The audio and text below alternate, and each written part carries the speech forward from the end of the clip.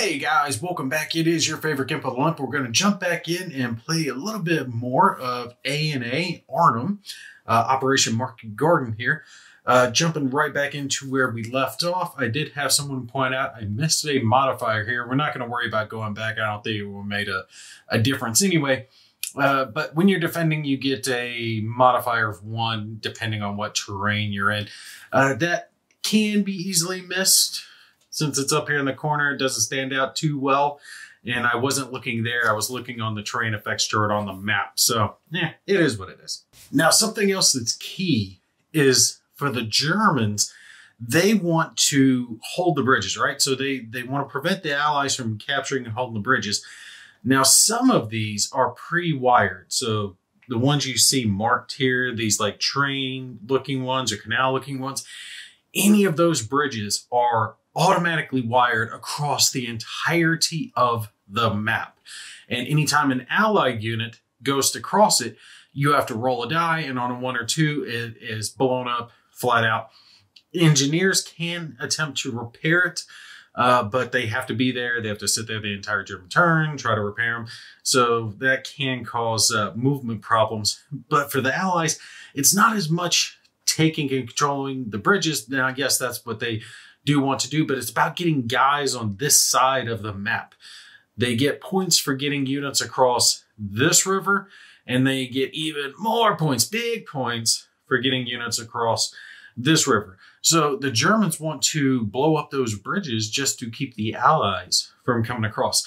So at the end of the game, the Germans are going to get points for killing Allies, for keeping them past these 2 rivers, like keeping them in that direction, and also for having them be out of supply. So, you know, cut off, surrounded, unable to trace lines of supply is going to hurt them as well. So the Germans have multiple ways to actually gain points. The Allies do have their work cut out for them in this one. And just to show you, these little markers here, focus in, are the ones I was talking about. They say down. So you'll put those little markers on the map on these little bridges if they blow up. If they don't, though, so you roll your die, you don't get a 1 or 2, it's up for the rest of the game. You do not have to continue rolling if it doesn't blow that first time. And no German unit has to be there. Any ally unit goes to go across, it's just predetermined that some German guy sitting there waiting to, you know, clack it off as the Allies try to pass over the bridge. Now, when we left off, the Allies had gone. I had to reorganize my board again because I have cats. And any of you who have cats are going to understand my pain. It is what it is. But we have the Germans to go, and then we're going to kick into round 2. And the Germans over here kind of cut off. There's SS guys up over there that we'll do something with. And these guys, I kind of want to just get them together. Now, this major road here is 1/2 movement point, I believe, for them to move across. Yeah.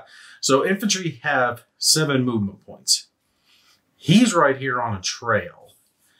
Trails, I believe, are 1. So I kind of want to get him and this one together, bunch them up, and then come down after these British guys. So if he goes 1, 2, 3, 4, there he's picking up on the road. He can go 4.5, 5, 6. Yeah, he can get to the city. It might actually be better to go to the woods. So we're going to take this German one. He can run all the way. So both of them are on major roads or trails. Gives them plenty of movement points to come over here. And yes, I know I'm moving them away from the combat, but I'm getting them bunched up together so they've got a little more oomph, a little more power. That way they can come back later and they can try to pincer off these British guys. Or if anything else, just kind of keep their attention focused so the British can't throw all their weight that way. There's a couple of guys back here that can mess with their supply lines. All right, I had to grab out my damn tweezers. This map is so big. I'm leaning across the entirety of it. All right, we've got 1 armor up here. We've got 1 SS infantry. We've got 1 recon, and we have 1 very nice 88 mil flight gun.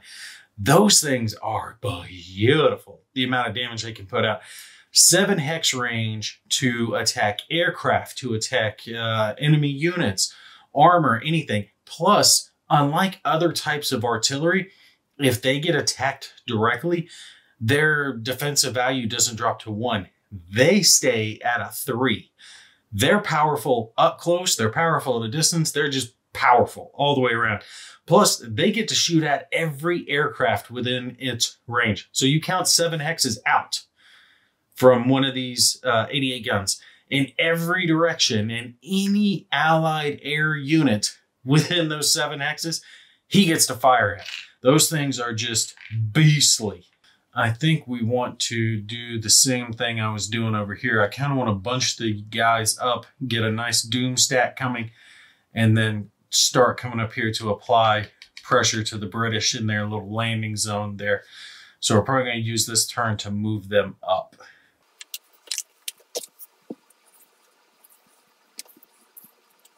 All right, so here we are. We got them moved. Took me a sec to check. I wanted to double check just to make sure that these guys could go all in the same hex. And to show you, that is the German Recon. All right, so you can see it's got the little tires on it. So it's not the half track that's shown. That's their Recon, I do believe, because the only other unit they have is their half track, which is their mechanized. So I think the half track that's shown as Recon is actually the US Recon. But regardless, we have armor, we have infantry, we have recon, which are allowed to stack with them. Basically, you can have 4 units total, 1 armor, 1 artillery, and 2 of a combination of infantry, recon, mechanized. All right, so 2 of any of those 3 items can be in there. So we do fit here.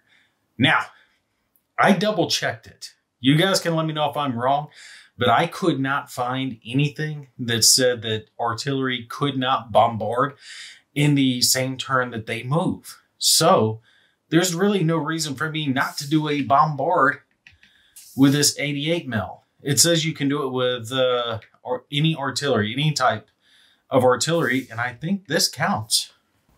So there are these little markers that say fired and ready on either side you can use to annotate whether or not a artillery unit has fired, because that does come into play. If you do like a bombard, then you can't also be used offensively, but the artillery can always be used defensively.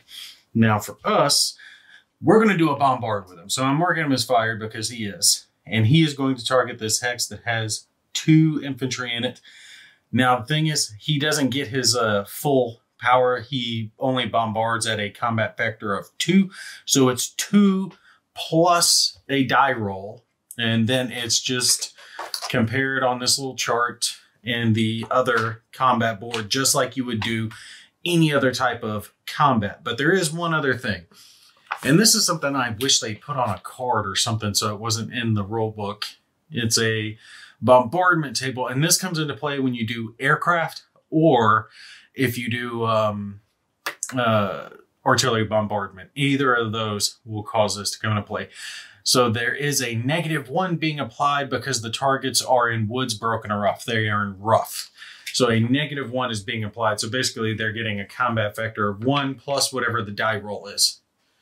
All right, so I threw down our little board here with the symbol for it. We'll mark down how many hits we get, and they don't get to retreat. So they can't use a retreat in a bombardment to absorb any of the hits. Any hits that come through, 1, 2, whatever, doesn't matter. They have to absorb as step losses. So we got 4, which plus their 1 is going to be a no hit. So no result from that bombardment. Not a whole lot going through. We need more artillery. We need more power to be able to punch through on these guys. But hey, it's the chance you might be able to get a little softening hit in on them. Oh, and I just noticed that the rough actually made the difference. That knocked them down by 1, just enough to make it to where they could not get the hit through. Oh, well, that works for us. All right, so here we are at the top of the table. We got 2 infantry here, and there's not a whole lot that can be done with these guys So I think we're going to stick with our plan of trying to circle them around. And I just realized there's a bridge there that the Allies, if they try to cross, that's going to get blown up or attempt to get blown up. That can cause problems because look, bridge, couple bridges over there. And I think I crossed a bridge over here. I need to check that one. I'll do that on the next turn. Yeah, because the drop zone was there. No, those guys dropped it. I'll have to check the camera after, so I'll probably adjust that on the next video. But I can't remember if those guys dropped on that side or this side of it because the DZ's there and they could have dropped all the way around there. So that could be an issue. They might have crossed that bridge. But there's 2 bridges here, a couple over there. There are going to be issues. Let's do this. 1/2, 1, 1.5, 2, 3. Yeah, we'll just go there. We're going to bunch them up here. Now they can trace line of sight around, but I can control the road here. One little choke point right here in the village. This is a good spot. It's going to force the airborne to push out and have to come try to take this hex back. All right, so I went ahead and pulled out to a wide angle of the board because we're going to start turn 2. And there's a fair bit that's going on now that wasn't going on during the first turn. So I'm going to slow it back down just a little bit so we can touch on those parts of the game that I did not get to show previously. That's card draw, air phase, and then air supply phase, which I think the air supply phase doesn't actually kick in until turn 3, but air combat does start kicking in now. All right, so first for the card draw phase. Normally for each deck of cards, you would draw 5 cards for each person's hand and you'd be able to play them out throughout the course of the turn.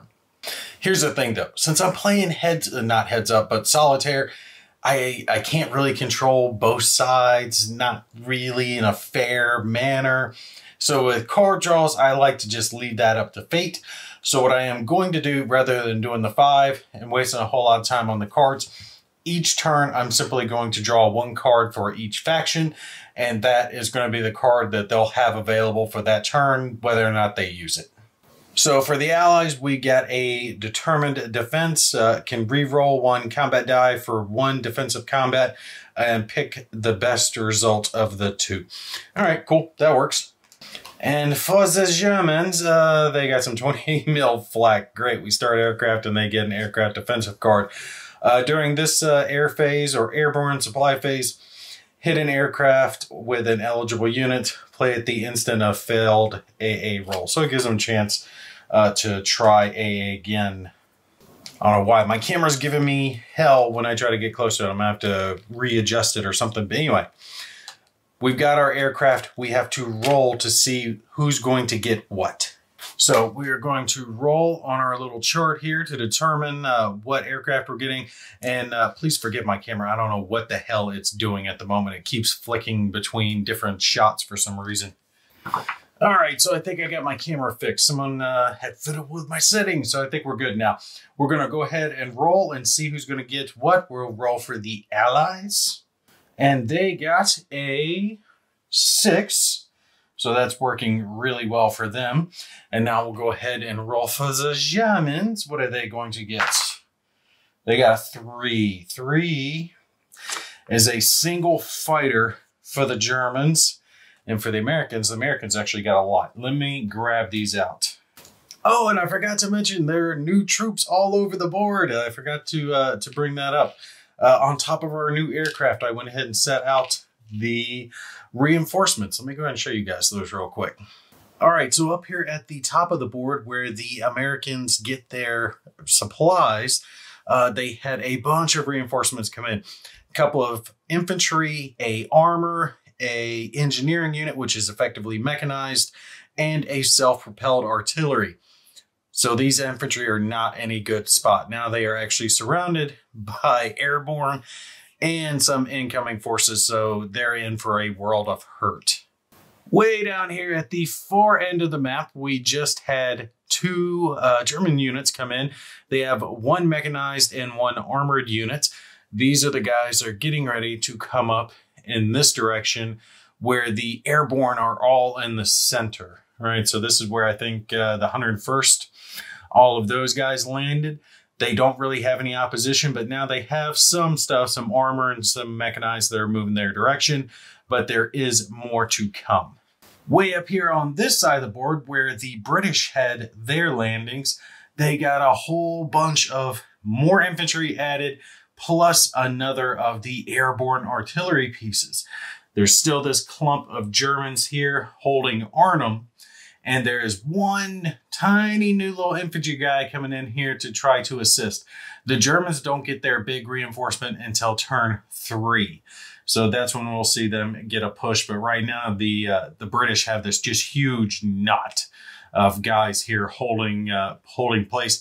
And honestly, that's a lot of victory points for those guys being there. So the Germans really need to push them back.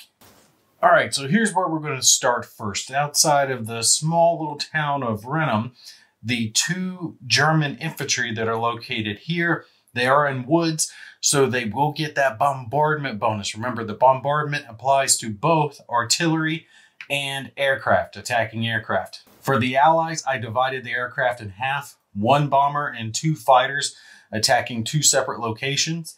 The German fighter went after the other location, so we'll have air-to-air combat there. We're not going to have it here. Now, what they're going to do is, it's just like the bombardment. You're going to add up your factors, right? And then that bombardment table is going to come into play, apply a modifier, and then it gets put here to see how many hits. And they can't retreat. They got to take the damage. So that's why aircraft can do really well. And the Americans definitely have the advantage in the aircraft department during this game. They get a lot more aircraft than the Germans do.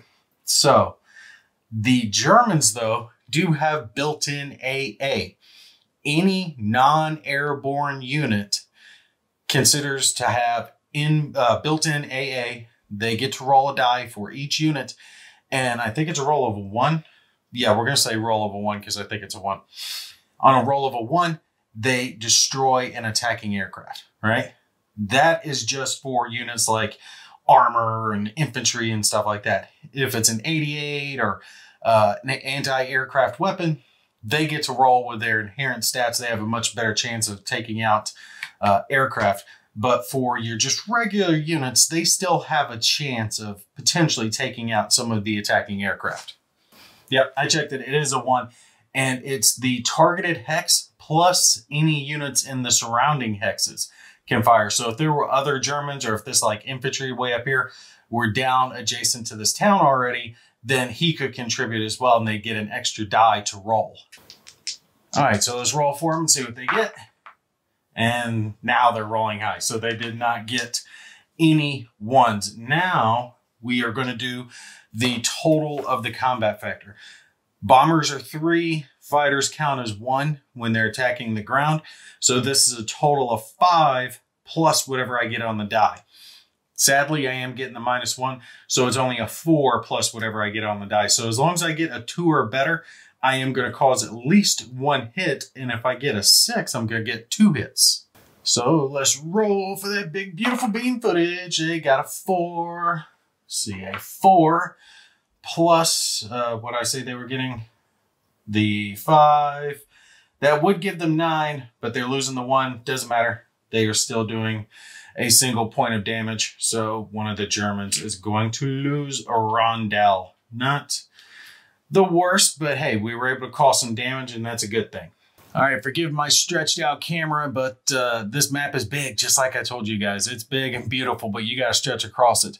All right, we've got our 2 German units. This is the one at the periphery. That's the one I'm trying to target, but there is 1 German fighter that we have to target and take care of first. So there is air combat, and that it's simply rolling. Each side rolls a die, and highest die wins.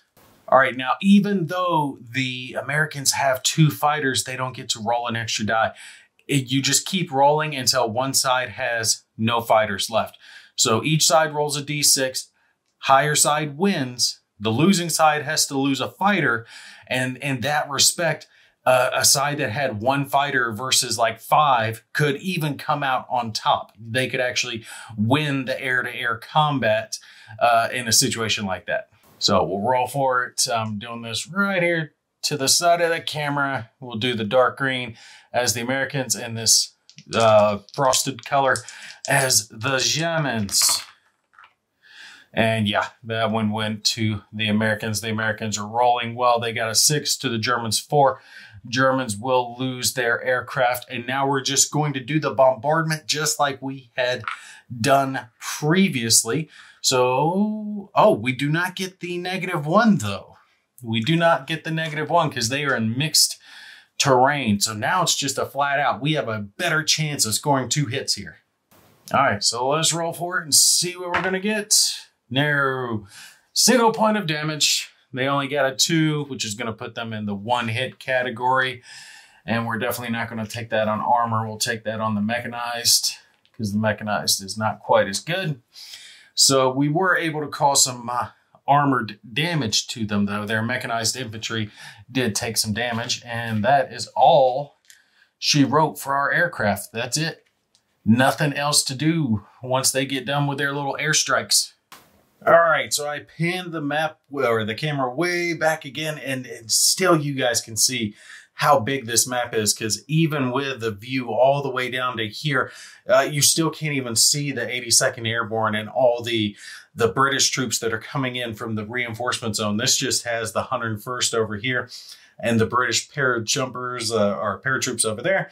And then Arnhem way up there in the corner. Man, this map is just big. It just, I'll tell you, I keep saying it over and over again, but it just looks so cool when it's laid out on the table and you've got all the little minis moving across it. It just looks cooler than hell, man.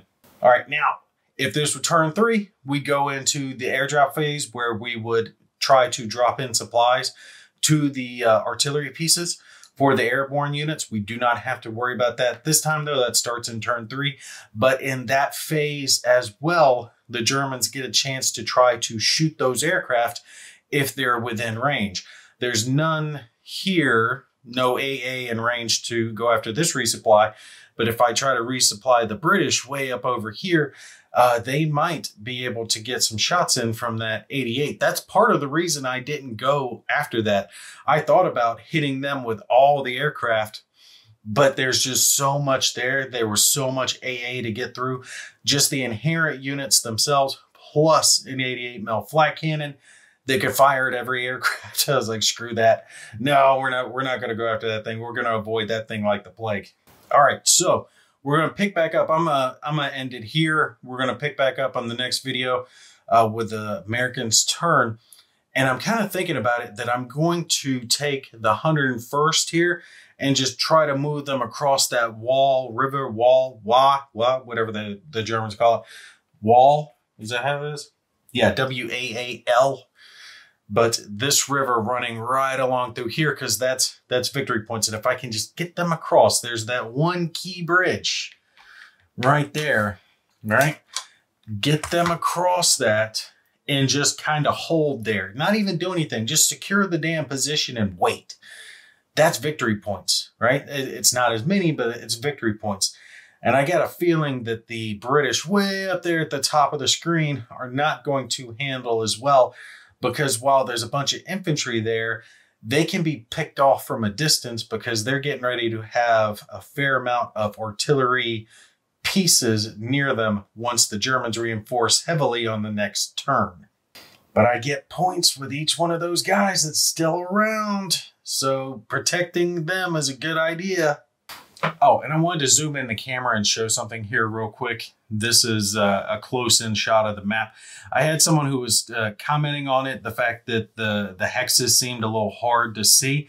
And honestly, I don't think that they're hard to see for game purposes. I think they stand out at the right level. They are there enough that you can see them. But when you step back a little bit, you mostly just see the map. Right? You don't feel like you're looking at a hex grid. You feel like you're looking at, a topographical map.